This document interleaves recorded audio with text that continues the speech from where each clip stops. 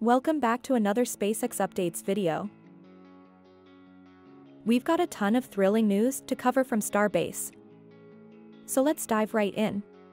Starting off, yesterday, we witnessed an intense series of tests involving the Raptor quick disconnect on the orbital launch mount. These tests weren't just a one-time deal, but a repeated effort. It raises the question, could these tests be related to the engine issues encountered during Booster 9's static fire test? Speculation suggests that the 4 engines that faltered might have been located in the outer ring, leading to concerns about the Raptor quick disconnect. Could this rigorous testing be a step toward ensuring optimal engine performance? A major highlight that caught everyone's attention at Starbase build site was the appearance of the first confirmed prototype of the Starship human landing system. The modified S-22 nose cone made its way from the ring yard to the SPMT parking site. The label, Panel HLS, on the nose cone hints at its potential role as a crew module prototype. While details on the upcoming testing remain a mystery, the mere presence of this prototype fuels our excitement.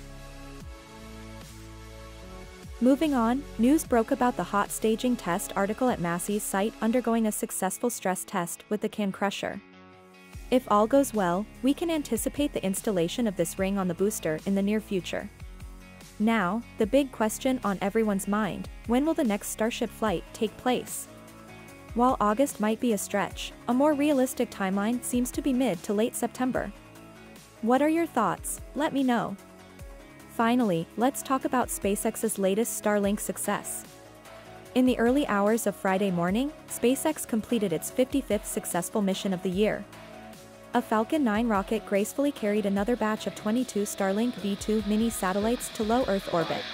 4, 3, 2, 1, ignition, and liftoff. Go Falcon, go Starlink. This marked the 29th dedicated Starlink mission this year.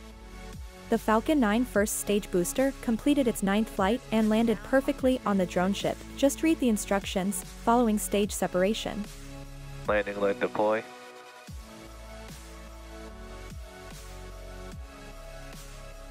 Stage 1 landing confirmed. And there you have it, folks. A whirlwind of updates from SpaceX, ranging from rigorous testing at Starbase to the resounding success of the Starlink mission. Remember to stay tuned for more exciting developments as SpaceX continues to bring new equipments and hardware to Starbase. Like and subscribe to our channel so you never miss out on the latest news. Until next time, keep looking up.